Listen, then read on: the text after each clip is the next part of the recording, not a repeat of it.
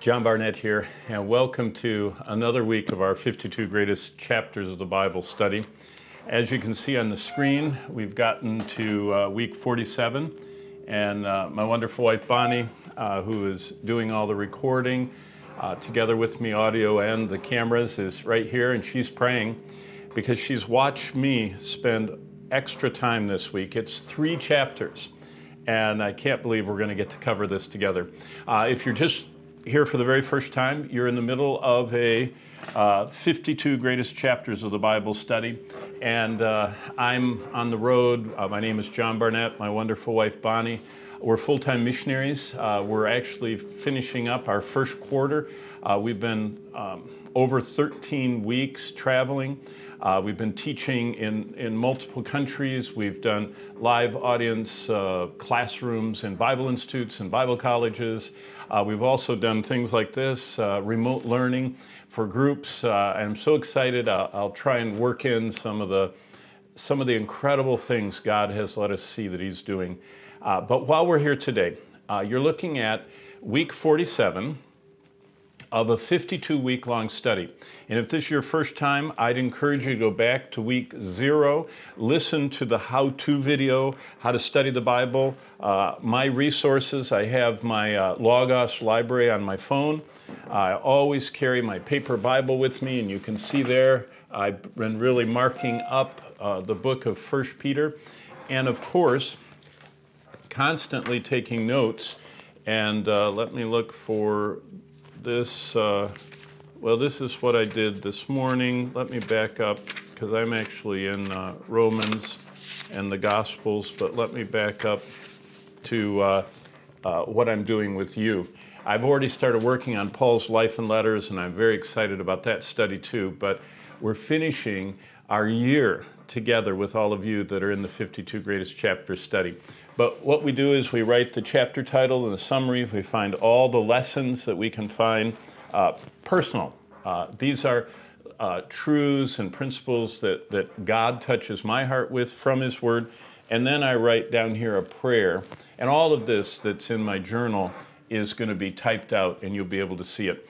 But let's get right into it. The book of 1 Peter, and especially these 3 chapters we're looking at, is what you see on the screen. Peter is teaching the early saints how to be preparing to reflect Christ. Now look at this, in a darkening, hostile culture. So they were in the Roman world. It was darkening, sin, evil, wickedness, false teaching, everything. And Christianity was facing persecution. Now this is the classic picture of Peter, remember, holding the keys. He introduced the gospel to the Jews on Pentecost. He introduced it to the Samaritans in the revival or the evangelism of Philip, and then to Cornelius, the Gentiles. And so those 3 groups, Peter used those keys. But let's start in the slides. Right here is where we are in week 47.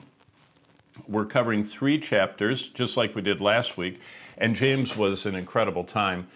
But this builds on what we saw last week, and the kind of setting that all of you that are with us normally know. But if you're just with us, I am prayerfully sitting here on this side of the table with my Bible and my notebook, but I'm looking at my iPhone, which is the camera Bonnie uses with our Switcher Studio. I'm looking at that iPhone like it's you, like you're sitting across the table, like we're at Panera or Chipotle or Starbucks, which is the main places that for years I ran Bible studies, small group Bible studies. But this is what we're doing. We're looking at suffering and why God allows suffering and the purpose. Sanctification, that's what God does with the suffering in our lives, using His Word by His Spirit. And then we get a great look in chapter 3 at marriage. And so this is just a great study. Now, the 52 Greatest Chapters is the name of this 52-week, year-long study. We're surveying the whole Bible by just using these representative chapters. Now, I personally have read the Bible over 100 times, and each time I've read it, I've taken notes. And once, I don't know, maybe about 8 years ago, I started a small group when I was pastoring a local church in Michigan.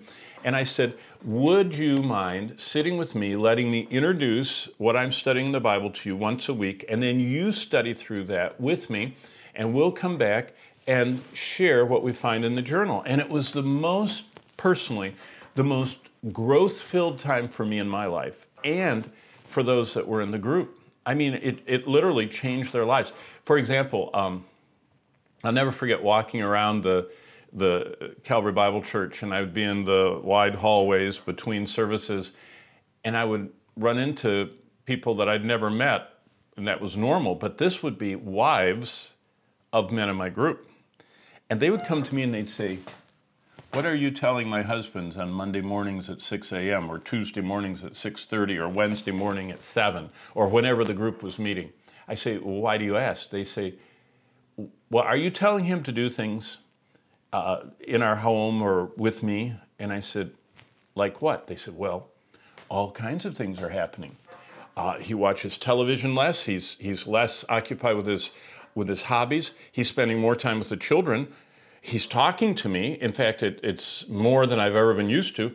Plus, he's asking me if it's okay if he reads the Bible with me, if he shares with me what God's teaching him, and he even prays with me every day. And that little kind of clip was played over and over by the maybe 30 different family members, wives, girlfriends of the guys that were in my Bible studies.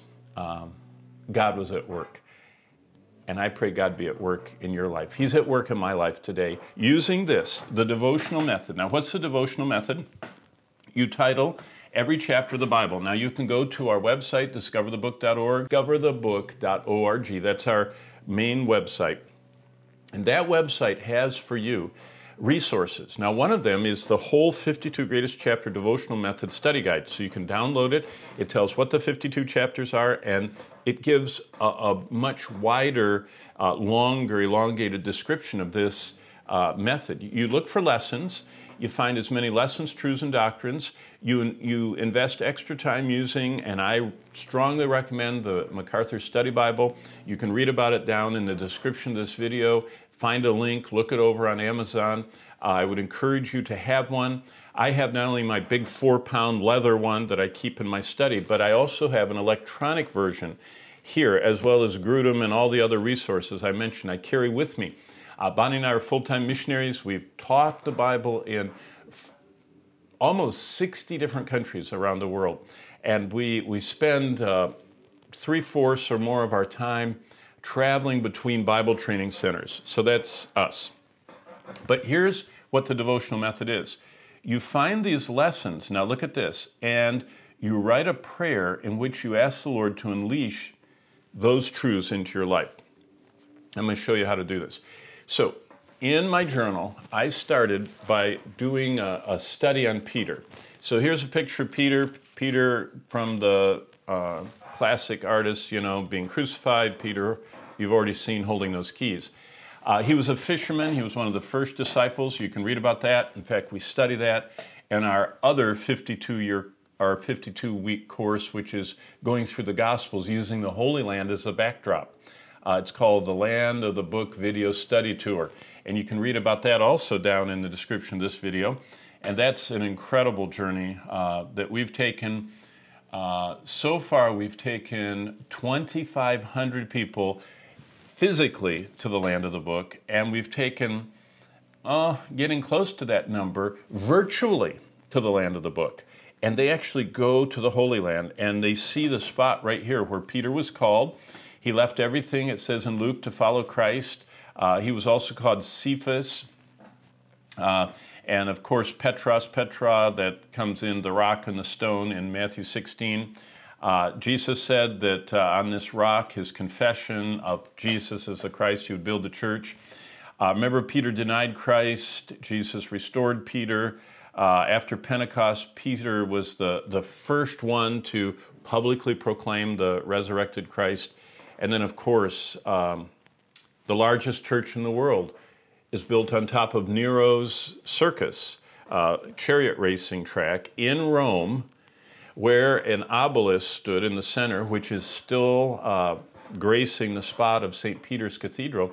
And that's most likely the spot where Peter was crucified upside down in somewhere between 64 and 68 AD. And by the way, that is our newest course. The course I'm teaching right now, we already started it a few months ago in Greece and in Italy, and we're going back to the United Kingdom and back to Greece and to Italy, teaching the life and letters of Paul. It's taking the book of Acts as the backdrop and interleaving every one of Paul's 13 epistles where they fit in the record of the early church in the book of Acts. And so we actually go as a part of that course right there to where Peter was martyred for Christ. When you read the book of Acts, which is how we learn, the Gospels introduce us to Peter, and then the book of Acts kind of enlarges it. Look what Peter does. He gives that first gospel message in Acts 2. Then he starts ministering to the early church meeting in Solomon's colonnade. And then he speaks before the Sanhedrin.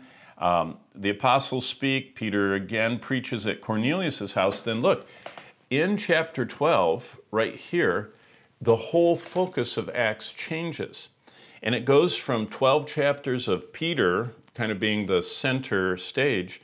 He moves off, and I'll show you in a minute where he goes and what he does. And Paul comes to the forefront. And of course, Paul starts preaching on his first missionary journey there in Antioch, then in Lystra, then in Athens, and on we go through the New Testament book of Acts. Now, let's look at 1 Peter 1, 1 through 8. Now, in our study, and some of you, you've got to remember these basic kind of like techniques that we use to maximize. You get your journal out. You're always doodling, jotting, putting any thoughts down that you have, but also mark in your Bibles. And I don't have, usually I have another camera, and we had to travel light for this extended journey. But my other camera looks down, and you can see my Bible. So what I'll do is I'll just describe to you what I would have shown you and pointed with my stylus here. But in 1 Peter, chapter 1, verse 1, Peter, an apostle of Jesus Christ. So notice what I said right here. Peter was the most well-known apostle in the Gospels. And then I real quickly did some background work. And I used the MacArthur Study Bible and my concordance and everything else in my study tools, and found out right here that no one ever claimed greater loyalty than Peter. I mean, he just said, everyone else will fail you, I won't, you know. No one was ever honored like Peter. Jesus didn't tell any of the other disciples that you're Peter and the confession you just made is the foundation of the church. He was honored. No one else was honored like him. And no one was ever rebuked as sharply. Remember, Jesus said, get thee behind me, Satan, looking right at Peter. I mean, what a rebuke. No one ever denied Jesus like Peter. Not once, not twice, but 3 times. You can read about that there in Matthew. No one was ever more totally smitten by his or her sin in the sight of Jesus like Peter was. It says he grieved deeply and repented.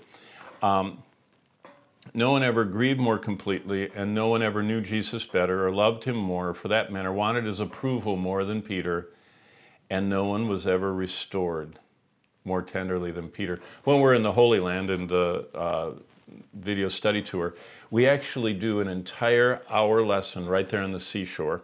It's called the Church of the Primacy today in Israel, but it's a church built, and we don't go in the church, we go to the shore of the Sea of Galilee where Jesus restored Peter. Remember the little fire in the dark, and they were out fishing, and John says, hey, Peter, it looks like Jesus. And you remember Jesus tells them to cast their net on the other side. You remember that whole story. Well, we actually teach the whole 21st chapter. See right here, John 21.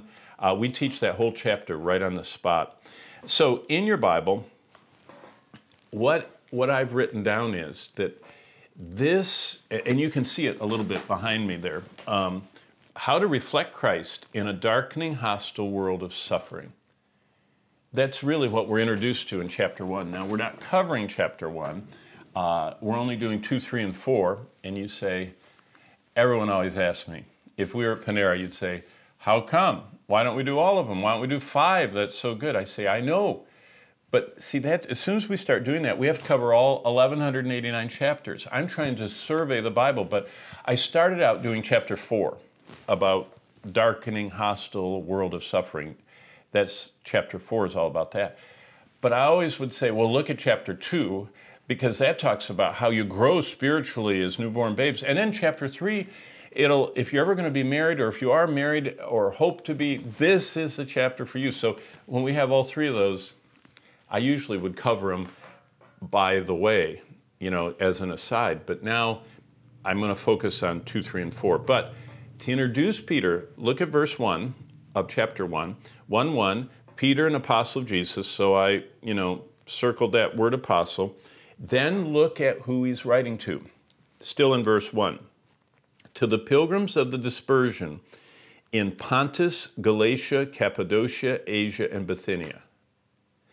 That's his target. And in just a minute, I'm going to show you why that's his target, where that was, and why that makes this book amazing, okay? So those are some things you should have marked and noted in your Bible as you read it. And I would read through every day this week.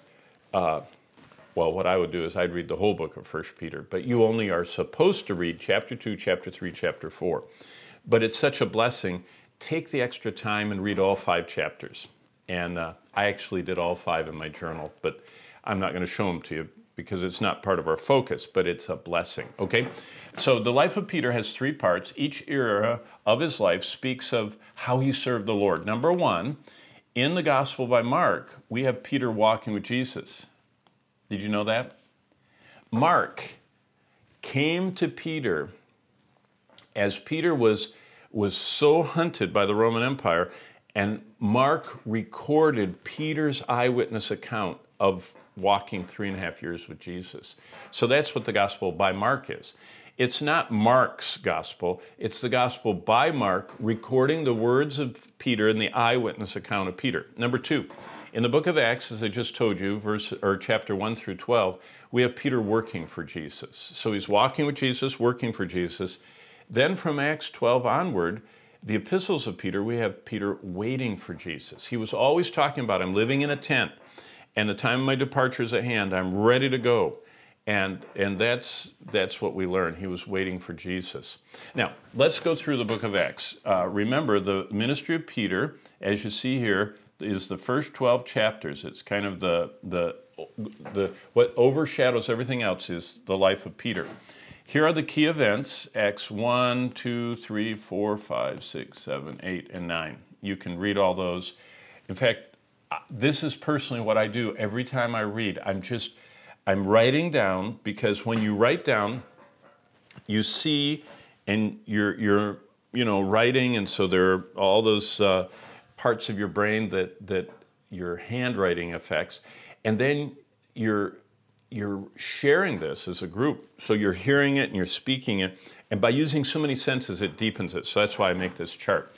Just for you to know, here's the Roman emperor that's in Acts chapter 1, it's Tiberius and Tiberius and Tiberius. You see all the way across. The Roman governors, notice that is Pilate all the way across because he's 26 to 36. Here's the date. And by the way, you get all this from the MacArthur Study Bible. So that's just a little tool for you to use. But now look what happens. In Acts chapter 10, when Peter's at Joppa and Paul is in Tarsus, we have a new prefect and we get a new emperor. Wow.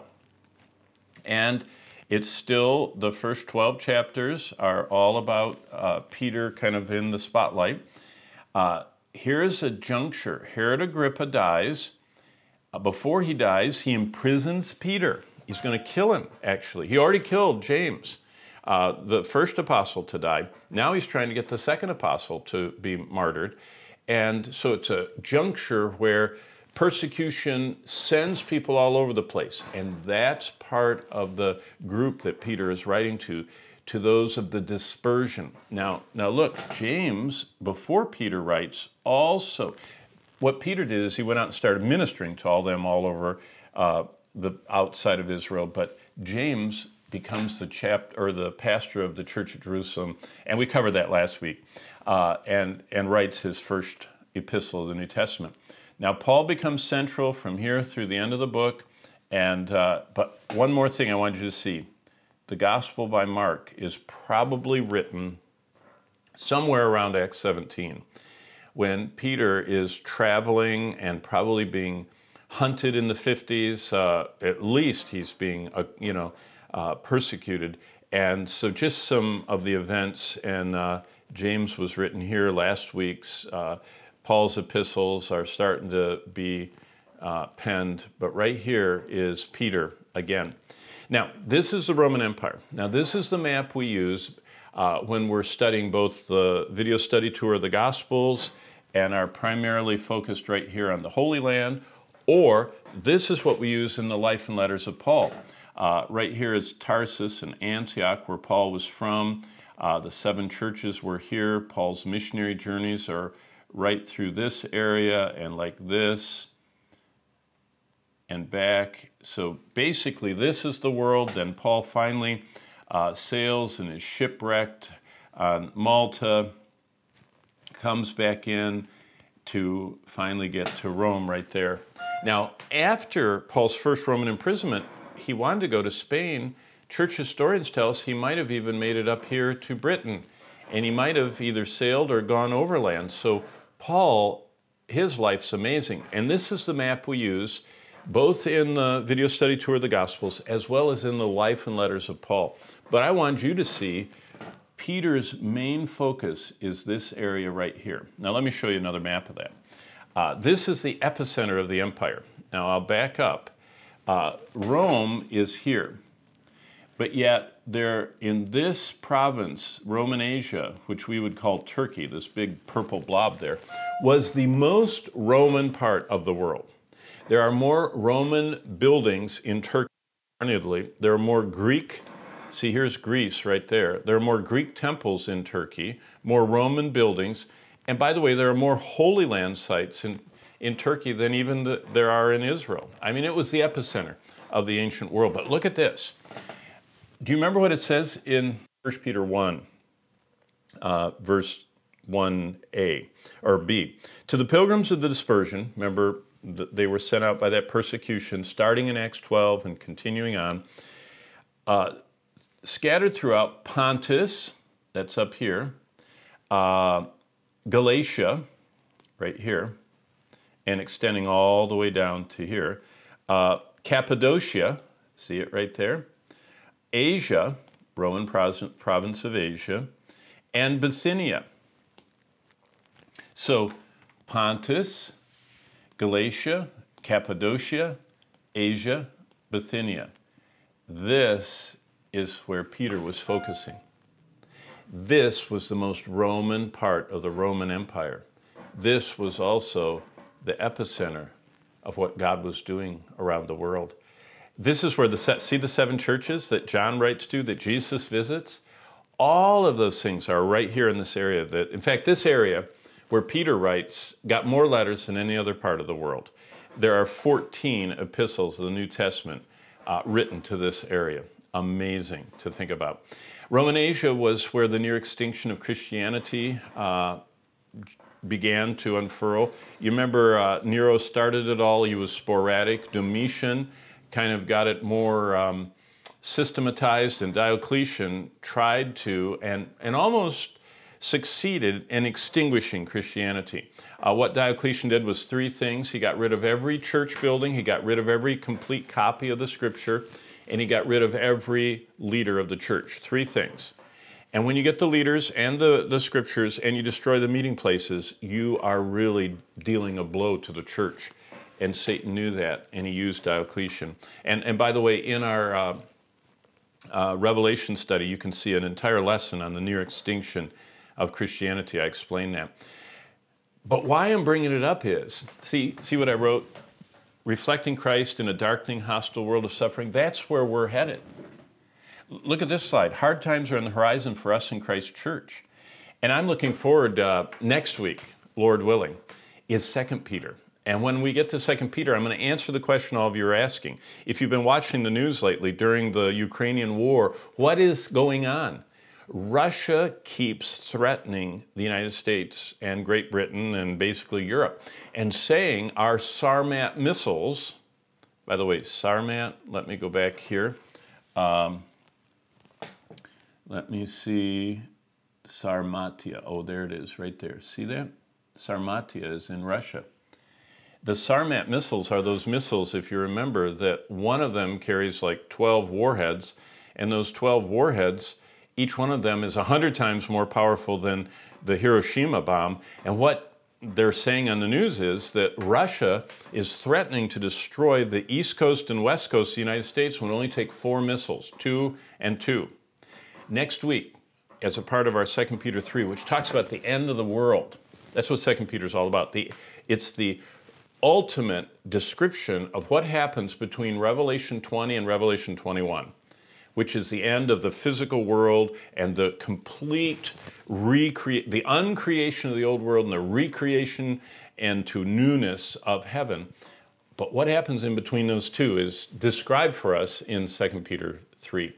And I'm going to talk about what might happen to America. So study this, but next week we're going to have an interesting time. Basically, I'm going to tell you that I personally believe, as a pastor, as a Bible teacher, as a Bible scholar, as a servant of the Lord, that hard times are coming for the United States of America. We should get ready for dark times, hostile times, and persecutions, okay? Here's just a quick timeline. Nero, who executed Peter and Paul before he died in 68. Domitian, who exiled John. And then here are all of the following emperors that were Christian killers. And here is the worst one, Diocletian. And we cover all that. So let's go to my Bible, and I'm going to start showing you what I copied out of my Bible. I don't have the camera there, but I'm going to show you on printed text and also the lessons and principles, and we'll go through those prayers. The book of Acts ends with Paul under house arrest in Rome. Sometime after that, Luke is written, Paul's released from prison, fire in Rome, and Peter and Paul are martyred, and then, of course, the fall of Jerusalem and the temple. And then somewhere right in here is where we find John on Patmos, and Jesus comes back to visit, and all of those things. So that's basically what we're going to see. This context of Peter is after Paul's journey to Rome when he's writing this. Now, here's my summary. It's only to chapter 4 right there. How to endure dangerous times of hostility and persecution. That's the focus of the whole book of 1 Peter, because they were facing it back then, just like we're facing it now. The world that Peter served the Lord in was a terrible time in history. Some of the most memorable pages in the history of the church are from the years 60 to 70. For half those years, the hatred and evils of Nero led to, and this is the key with Nero, random acts of fierce persecution. Under Nero, across the city of Rome, believers were killed from the arena to the prisons. For his evening dinner guests, Nero would have the followers of Jesus dipped in tar, burned alive on sticks as torches in his imperial gardens. For the bloodthirsty masses at the games, Christians were wrapped in animal skins, chased to death by wild beasts.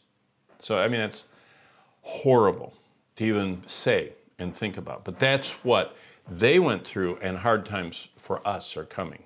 The Bible promises it. Remember, all that live godly in Christ Jesus shall suffer persecution, okay? Next paragraph. Have you pondered how hard it must have been to be a Christian those 10 years? Something to think about. Yet in that dangerous time to even be a believer, Peter boldly wrote to the Roman world saints about hoping to the end in Jesus. And as he did so, Peter had become the most wanted man of his day. Peter demonstrated holy boldness by surfacing to write these 2 epistles. It's just such a testimony. Okay, now, chapter 2, and we're going to start in verse 1, okay? And so around the table, now some of you are leading studies, and in fact, Bonnie and I just were texted. One of our dear friends who we knew in Michigan has moved down south, and they saw on our itinerary we were teaching at a Bible institute near them, and they texted and said, could you please stop for just an hour? We're doing your small group study, and we want everybody in our house to meet you. And there they were, I don't know, 14 or 15 of them. and they had their Bibles, they had their notebooks, they watched the video, they discuss it, they do the study themselves. Wow. This is what I did for them, I'm going to do for you. I said, take your Bible, look at verse 1. Therefore, laying aside all malice, all deceit, all hypocrisy, all envy, all evil speaking, as newborn babes desire the pure milk of the word. Therefore, look what I wrote. Spiritual growth is a choice. Now, my title right here for chapter 2 is How God Grows Me. Now, I do a different title every day that I study a chapter. I change it a little bit, but the one I want you to remember is How God Grows Me. And then this is another one of my titles. God lays down the pathway for spiritual growth for believers. We should be like, look at verse 2, as a newborn baby. Now, as a father of 8 wonderful children, and Bonnie, the incredible mom and teacher and nurturer of all those children, I love you, honey. But after seeing those 8 children grow, one thing I'll always remember is how much they wanted to be fed in those early days as newborns. They would just scream and yell and turn red, and their mouths would be wide open. They'd just be, I mean, like in a rabid state until they got fed. And then they just totally relaxed. And see what it says, as newborn babes, desire like a baby to be fed. Pause. If you were at Panera, I would lean across the table with my Bible and say, is that how you would describe your hunger for the Bible? That you're like a newborn baby that can't wait for the bottle or to be nursed by mom, and as soon as you're connected, you just relax? That's the only way to survive what's coming. That's why before we get to chapter 4 with the fiery trials, we have to look first at this truth. Spiritual growth is a choice. It demands hard choices. It's based on the work of the gospel, the therefore. Spiritual growth is based on and only possible for those who are genuinely saved by redemption. That's in chapter 1. They have purified their souls. That's verse 122. And have been born again. So see, everything is based on that chapter 1. So that's why you can read it this week. Okay, secondly, forsaking sin is a battle. See what it says? Lay aside all malice, all deceit, all hypocrisy, all envy, all evil speaking. Wow. Forsaking sin is a battle. Thirdly, hunger for the word shows spiritual health. I must want to eat my meal. Did you know there's either healthy Christians or sick Christians? And the way you can tell the difference is healthy Christians are hungry for the word. And they are more hungry for the word than they are for the latest updates from the stock market or from Twitter or from Facebook or from TikTok or from whatever your online social media attachment is. They want to be attached to God. Do you? Anything that takes God's place, anything that pushes the Bible out of the way is an idol. And that's what we have to each think about. What idols need to be laid aside? I need the word to grow, and growth only comes via God's word. Okay, my 5th lesson, look in verse 3. It says, if indeed you've tasted the Lord is gracious. Wow, tasting the Lord, his grace is so satisfying. I can taste God's grace that draws me back for more. Is that your testimony? Of his fullness have we received grace upon grace. Do you hunger and thirst after Christ and his righteousness? Do you, like David said, I want to, come into your courts. Like Paul said, I want to know you. Like Peter said, be like a newborn baby.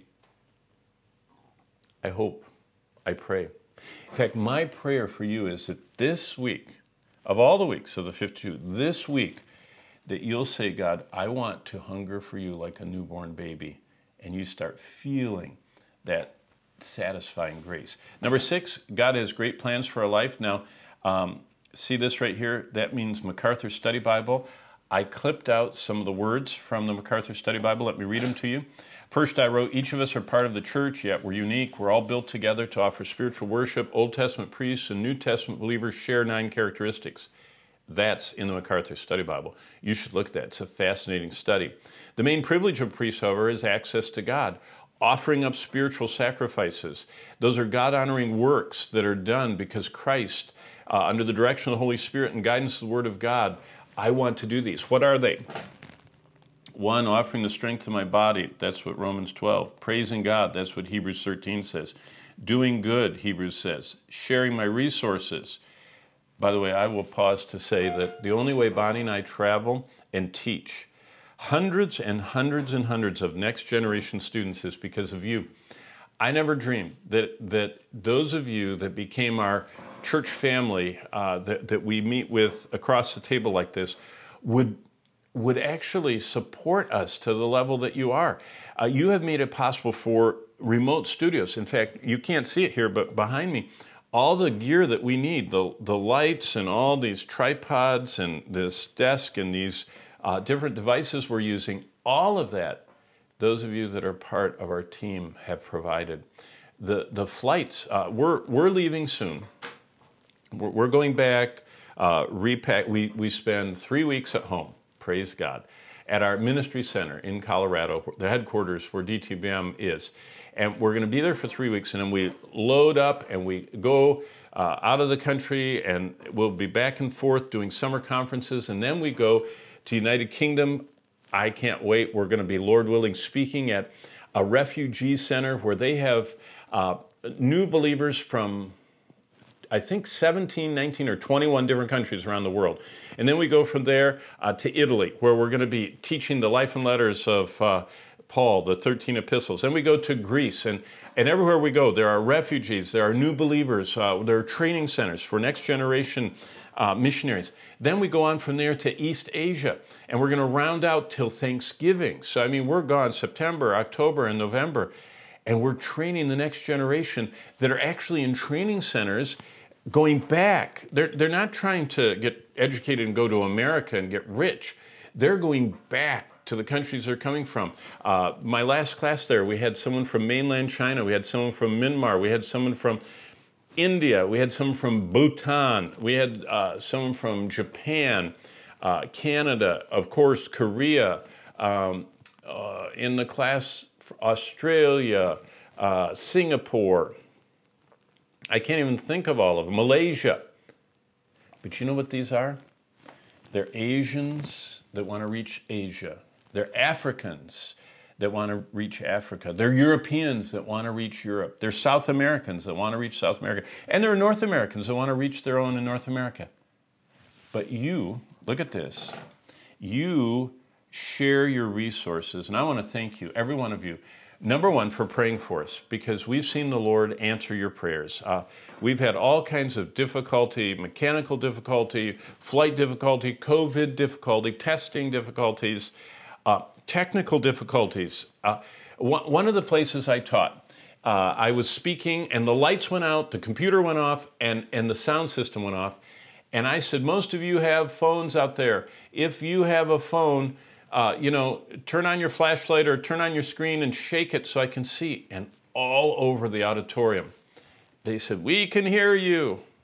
And I went on and taught the class just with the emergency light shining down on my Bible for the next half hour. And do you know what they told me? I got so many notes from those students. They said, I will never forget that class. It was just like the first century. We didn't have any electronics, we didn't have electricity, we didn't have sound system, we didn't have computers, and we just had the Word of God. Thanks for sending us, thanks for upholding us, thanks for supporting us. And any of you that maybe are new, down in the description of this video, you can see a little link to our website, our Discover the Book website, and it shows how you could partner with us. And I would love for some of you to actually invest in a missionary. Everyone should support a missionary that's going out from where they are to the furthest ends of the earth. We're only part of hundreds and hundreds of good, faithful Bible teaching missionaries all over the world. But if you don't know one, we would like to be your first missionary that you personally invest in their ministry. Well, back to the sheet, number 5, bringing people to Christ. We're supposed to evangelize, and I have many opportunities to do that, and all of us should be sharing the gospel, sharing gospel tracts. We sacrifice our desires for others, and we pray.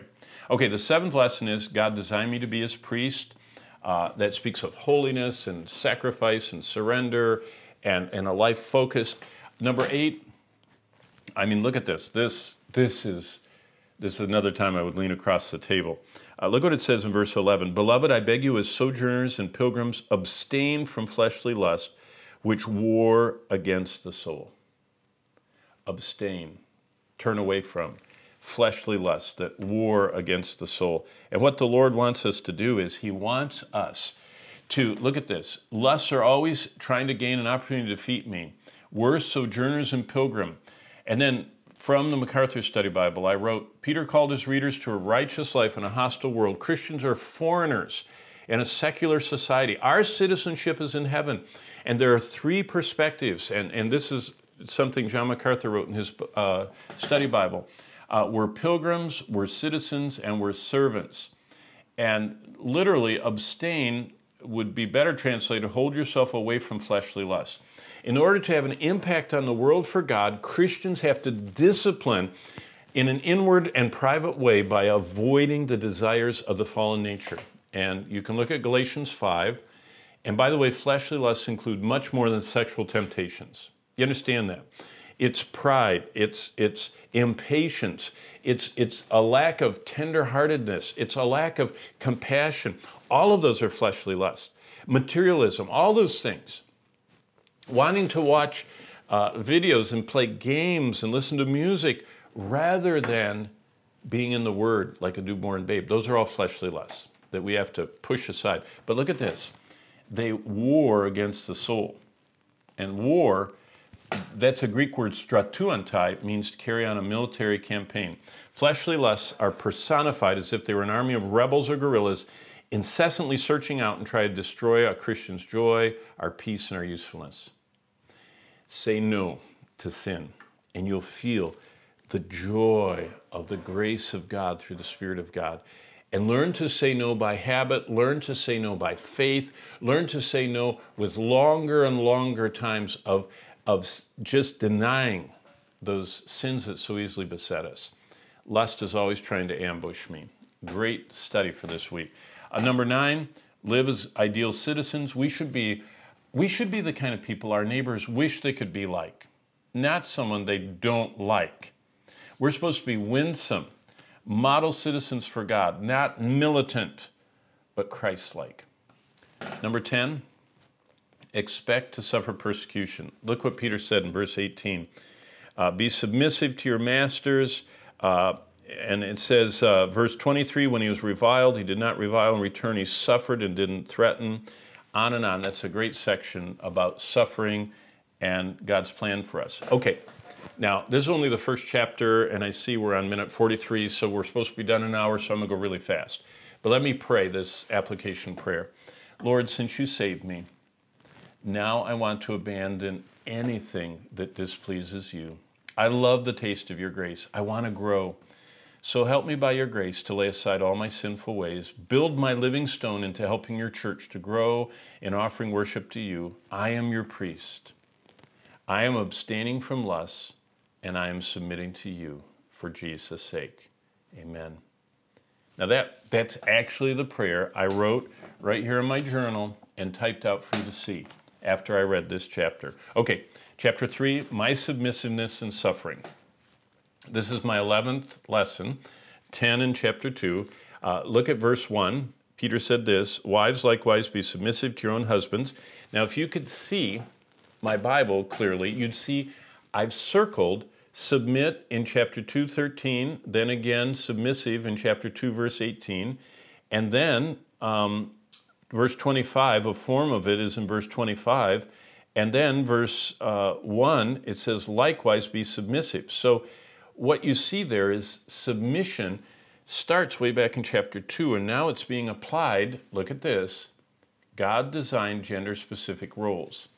The idea of submission is tied back to chapter 2, verses 13 and 18. We are to be following our biblical roles and relationships. God has a gender-specific role for me as a man, and he has a different gender-specific role for any woman and wife and mother, as it's different from a man and a husband and a father. So there are gender-specific roles, and you know, Ephesians 5, you can go back to that 52 greatest chapter lesson. I went through all of those parts of God and his design, and in 1 Corinthians 11, roles, and how there's a role within the Trinity, the Father, the Son, the church. And so then the church is submit to Christ, even so as the men submit to Christ, the women submit to their husbands. All that we've covered, but God has gender-specific roles. Remember that. Study that. Read the footnotes in your study Bible. God explains true beauty. Look what it says. Be submissive to your own husbands. This is primarily to women that had these pagan husbands or carnal husbands. Even if some do not obey the word, that could be a pagan or a husband that's a Christian, but he's not surrendered, that they, without a word, may be won by the conduct of their wives. You know what it says? It says a woman has a unique ability to incredibly influence her husband by not saying a word, but by submitting to him in everything except when he tells you to do something that's wrong biblically. But you submit to him as your husband. It doesn't mean you don't talk it over, and it doesn't mean that you don't share your ideas, but the final say is him. If without a word you don't resist him and nag and everything, God says that he will do an amazing work in his heart. So, and we cover that in Ephesians 5. Now look at God's charge to husbands. This is the big one. Husbands are charged, look at verse 7. Husbands, likewise, dwell with your wife with understanding, giving honor to your wife as a weaker vessel, as heirs together of the grace of life, that your prayers be not hindered. What he's talking about, there's an incredible power of a husband and wife who know the Lord, who agree in prayer. But this is why all those wives, remember I told you a while back that at the beginning of this class that all these wives were coming up of the men that were in my Bible study saying, what are you telling my husband to do? He's changing. He looks at me when we talk. He listens to me. He started to write down things he finds out about me. Well, let me read through this. I'll show you some ideas. Husbands are charged with understanding and honoring their wife. We are weak. That's what it says. And they are the weaker. That's comparative degree. I'm weak, Bonnie's weaker, but we're both weak. But I'm weak, she's weaker. It's a comparative degree. But I'm supposed to honor her and understand her. Now here's a practical tip. Do the Ephesians 5 card with her and start a discovery journal where you discover things about your wife. I have, now because we travel, it's in my notes, I'm always writing down new things I learn about Bonnie. I love to be with a group of people and listen to her talk, and she'll say, oh, to someone. She'll say, oh, I've always wanted to do this, or I love, or I'll never forget. Always, never. Whenever I hear that stuff, it just quickly I get this out. And I've learned everything about her. Her favorite things that she loves and things she doesn't love and things that she doesn't want to do and does want to do and what she likes to eat and where she likes to go and her favorite scripture and her favorite songs and her favorite colors and all those kind of things. Do you know what that means? God wants us to act like we're still dating our wives. You know what I tell people? I've never stopped dating Bonnie. And I hope that the Lord, I've already asked him for late checkout. I say I want to stay as long as I can on this earth with my wonderful wife. And I've asked him if he allows any chasing in heaven, I want to chase Bonnie because I love her. But you know what the Bible says? He charges us. What's the Ephesians 5 card? Well, right here is a picture. This is our website, Discover the Book. There's resources is one of the tabs. It says this at the top, free downloadable resources. Here are those 108 verses every Christian should know. Those of you who have asked me all about the Roman Catholic Church, Titus 2, men and women, but here's what I'm talking about right now. That is a little card. It fits in your wallet. It's a credit card sized card that I keep in my wallet. It's the size of a credit card, and I stick it into my wallet, and I use it with Bonnie. And what it is it's the goals and desires of a Ephesians 5 husband and the goals and desires of an Ephesians 5 wife. I first tell Bonnie, I repeat to her those affirmations that I want to, Ephesians 5, love you as the Lord. I want to be leading you like Christ leads. And I want to be subject to Christ, and I want you to follow me as I follow Christ. Now, let me tell you a quick story. We're at 49 minutes. Bonnie and I were invited by a Christian foundation to go to Mexico City. And we went, and it was the time of our life, and it was incredible. It was a church planners conference. There were 250 of them. But you know what they asked us to do? This Ephesians 5 card right there. They said that they're so busy serving the Lord that their marriages are strained. So what I had them do through an interpreter is I had the men and women stand with Ephesians 5 and affirm the 7 affirmations of an Ephesians 5 husband. You need to get the card and find out what they are. And the 7 affirmations of an Ephesians 5 wife. And I had them stand facing each other like this. And so I told all 250, I said in English, okay, let's all stand. And so the translator said it in Spanish. And he looked at me curiously. And I said, now turn and face one another. And he said that to him, and he looked at me curiously. And I said, now I want you to repeat these 7 affirmations to your wife. And the translator said to me in English, they won't do it. And I said, what? He said, what I already have read what you're going to say. He says, Mexican men do not say that, even Christians, to their wives out loud. That I want to love you and serve you, and I want to, be your closest and dearest friends. They would never say stuff like that.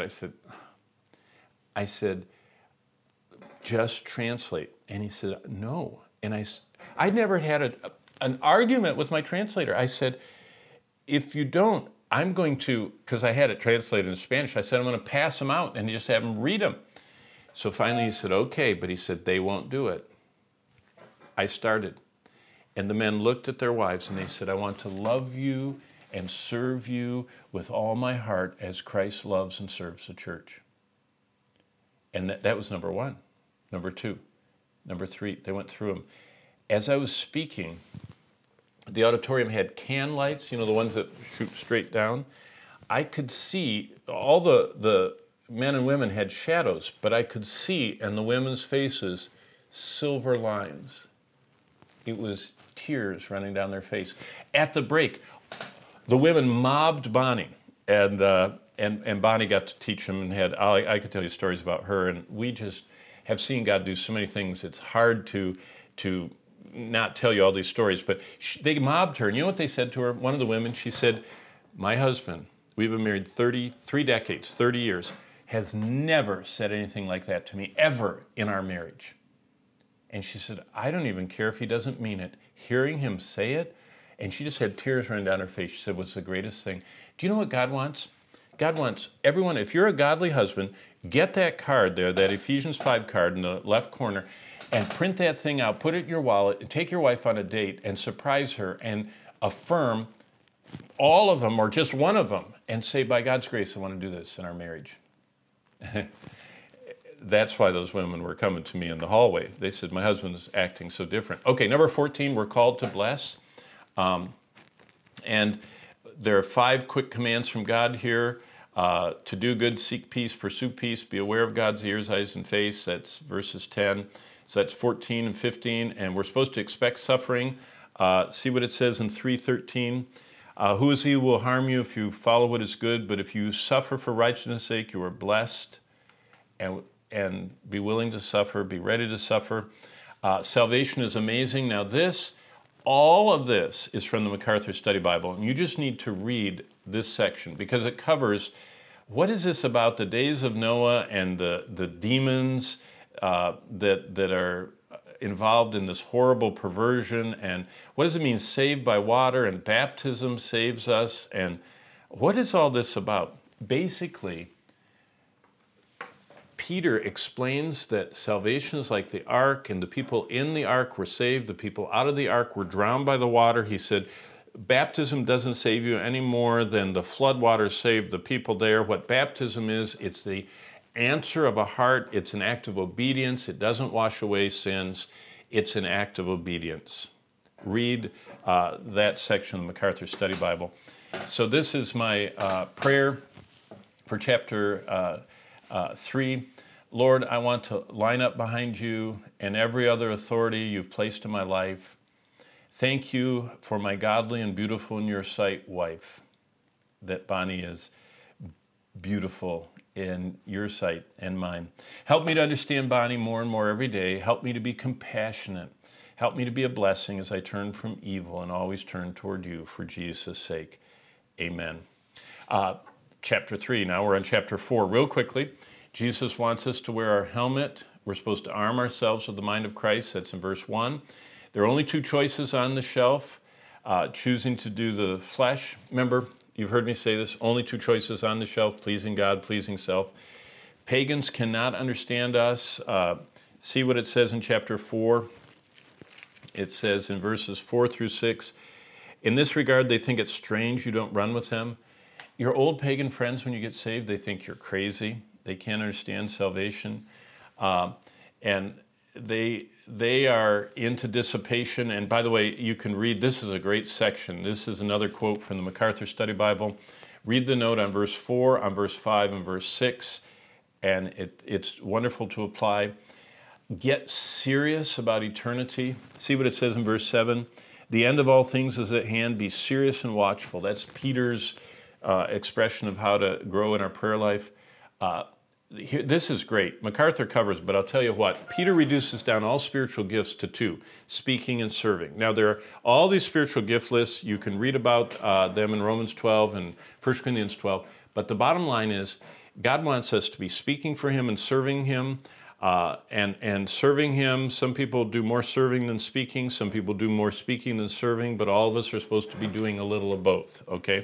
That's what Peter says. Now here's the ending. First century believers faced horrible tortures. This is what Peter said, beloved, don't think it strange concerning the fiery trial. This phrase in verse 12 could be read as the painful trial that burns among you. The original readers would have heard this as martyrdom, being burned at the stake. It could describe the fact that followers of Jesus in the city of Rome, the place where Peter may have lived as he wrote this, were being dragged from their families, dipped in tar, and used as living torches. They were facing horrible tortures. Could have been even dying at the stake. But they experienced, verse 13, divine comfort. Look what Peter says. But rejoice to the extent that you partake of Christ's suffering, that when His glory is revealed, you also may be glad with exceeding joy. Our suffering is the same kind of thing Christ received, and therefore, in some sense, suffering is an indication that we identify with Christ. The word in verse 12, partake, is taken from the word koinoneo. We share in fellowship. At the end of this verse, we see Peter referring to exceeding joy. Reminded of biblical joy at its deepest sense is a profound confidence that God is in control of every part of our life, even the painful parts. And then look at verse 19. First century believers know that God allows no accidents. Here's what the scriptures say. Therefore, let those who suffer according to the will of God commit their souls to Him in doing good as to a faithful Creator. Now listen, we're near the end. In this one verse, we can see the content of the entire letter of 1 Peter is summarized. We as believers do not suffer accidentally, nor do we go through affliction because of some irresistible forces of fate. Rather, each time that we suffer, it's always and only according to God's will. That's why we want to daily renew our surrender to God. And I would lean across and I'd say, did you, like me this morning, in the dark, I got up and I stood in that circle and I said, Lord, I am offering myself back to you. I want you to control me and lead me. Remember what we've already studied from the Lord's Prayer? I want to surrender to you. We renew our daily surrender. The word Peter used, commit, literally means entrust yourself for safekeeping.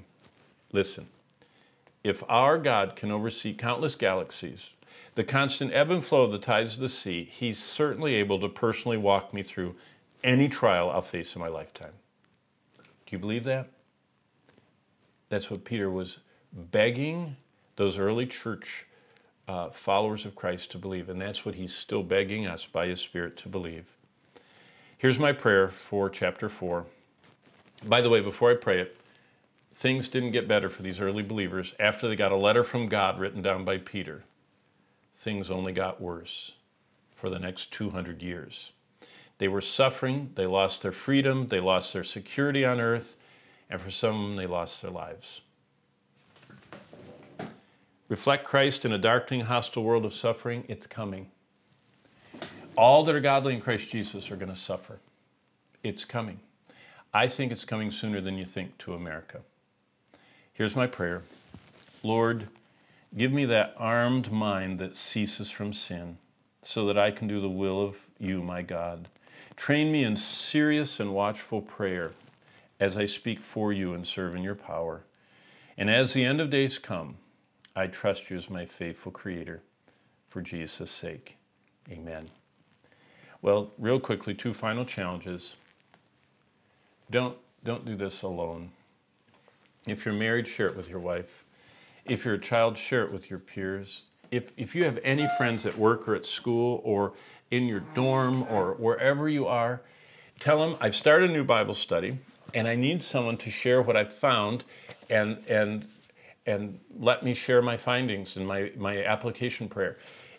Did you know I've had people on airplanes that I just met ask me to share what I'm finding. I've had people ask me in Starbucks when they see me underline, they say, what are you doing? Tell me what you found. You need to start a small group. You need to find someone that you will grow together with in Christ and be accountable to and say, I'm in the Word every day. Are you in the Word every day? Are you, resisting the terrorist plot of lust against you that's trying to stratuentai to get you into its, like we already studied. You need someone. Find someone you can share your findings and application prayer. And number 2, pray for us. There's my wonderful wife, Bonnie. We're coming home for 3 weeks, and then we're going back off. We'll be teaching in Europe. We're going to be in East Asia.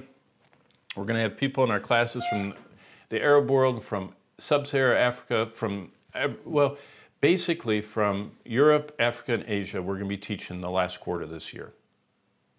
Thank you for praying for us. You can download this card. It's on our website, and stick it in your Bible and pray for us. But that's my challenge to you for 1 Peter 2, 3, and 4. Next week, the end of the world.